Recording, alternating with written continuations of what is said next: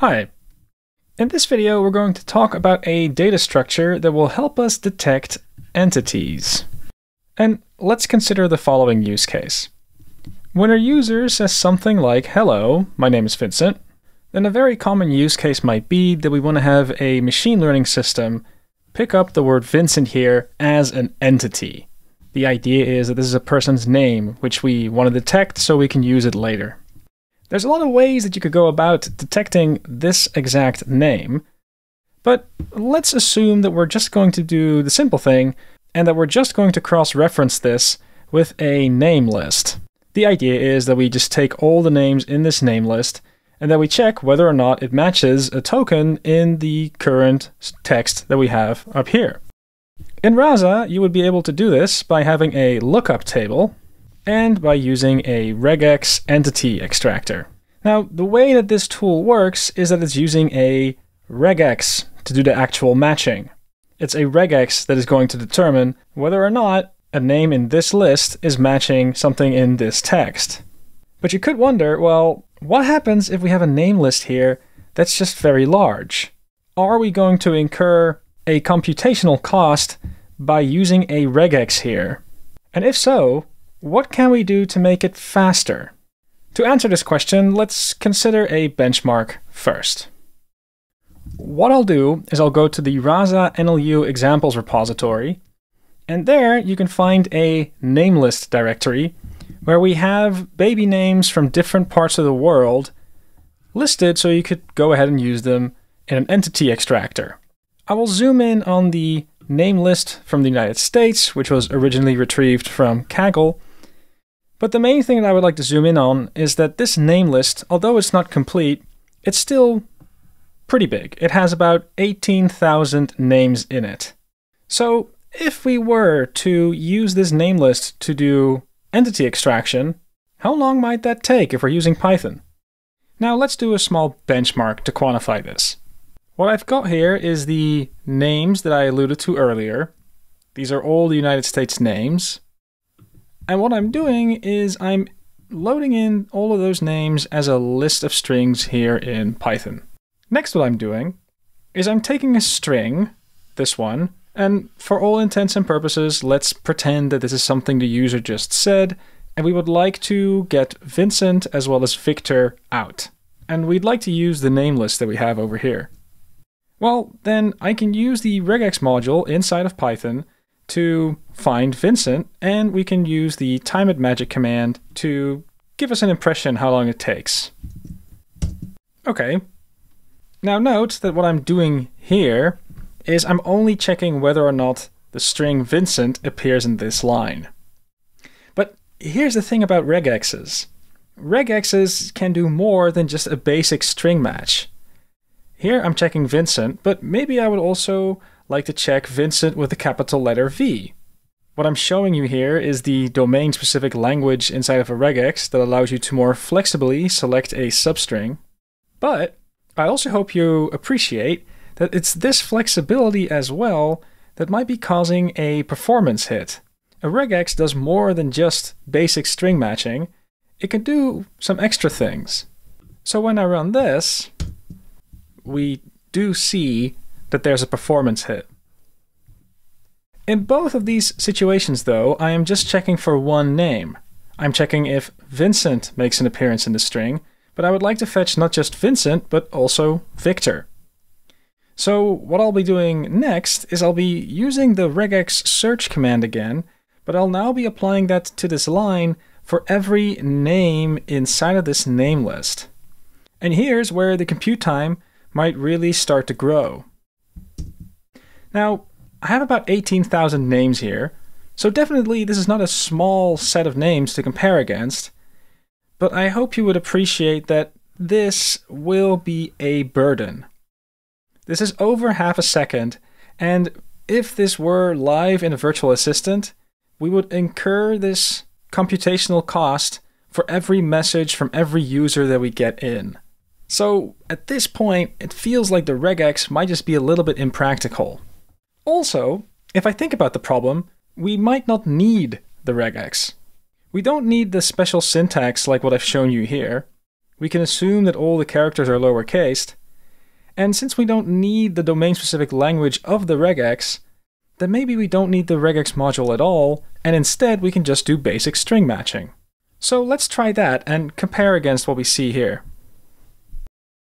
If I replace the regex that I see over here with just basic string algorithms that we have in the Python string module, then we definitely notice a large speedup, roughly 200x.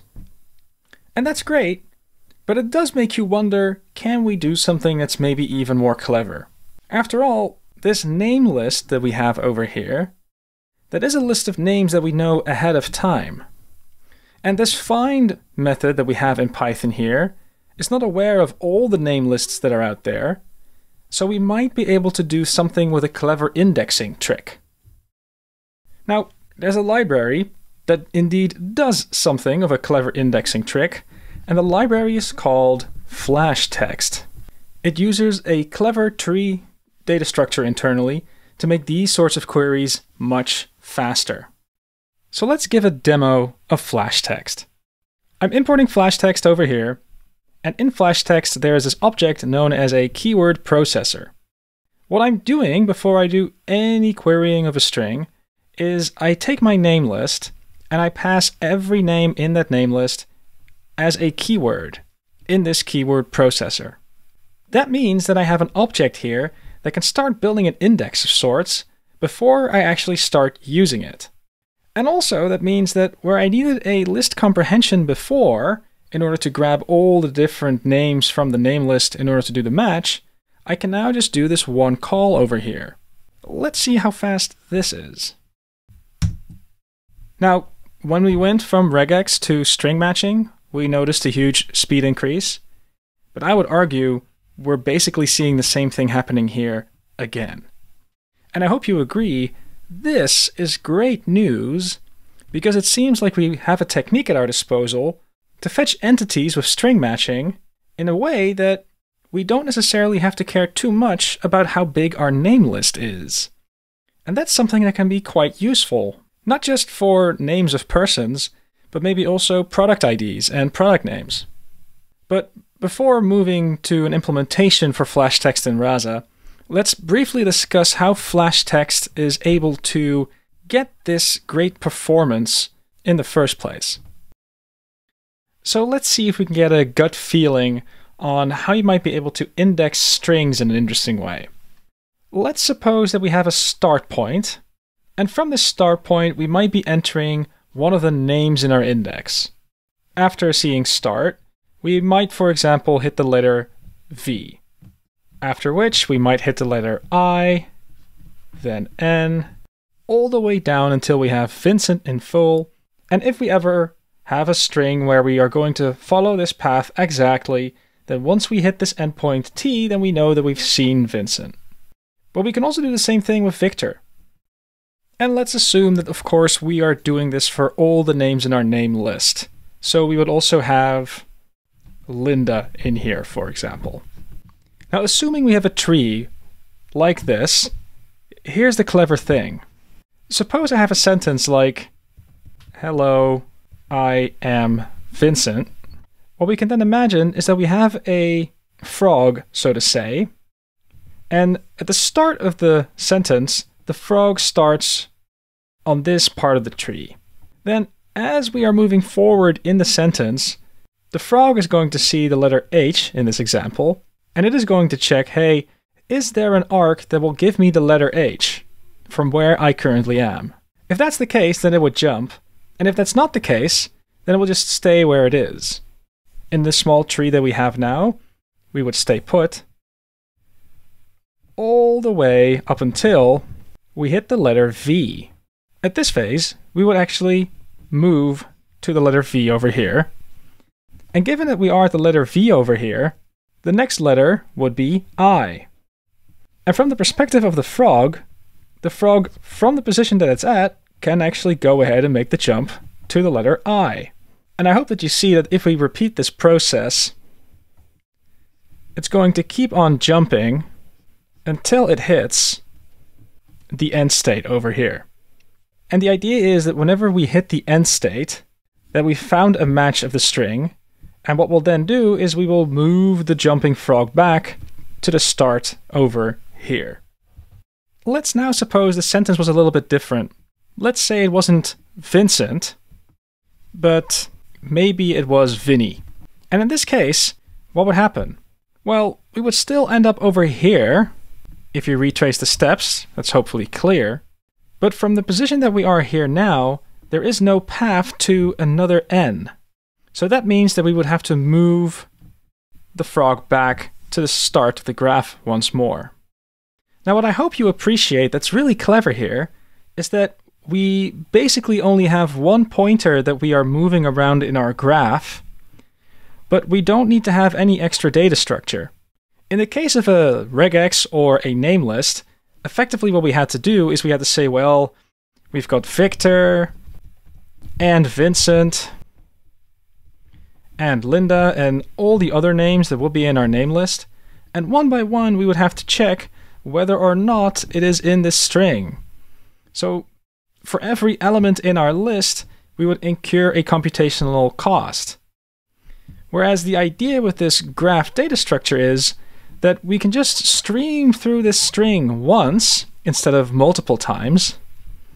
And because our frog is able to jump back when it needs to, we are still guaranteed to, whenever we hit the end state over here, declare that we found a match. And it's this graph kind of data structure that FlashText is using internally to make sure that we don't waste any time looking for these strings in our text. Which I would argue is a really neat trick to make sure that we don't waste any compute resources. Now, we should observe that this trick will mainly be of benefit if we have a very big name list. If we had the situation where there would only be a few names, then building up this index wouldn't be worth the overhead. But assuming that we are indeed dealing with a large name list, then this trick might be very useful. And again, the reason why we're able to apply this trick is because we are doing string matching. We don't have to use regexes here. We're able to build up this index because we're just dealing with one-to-one string matching.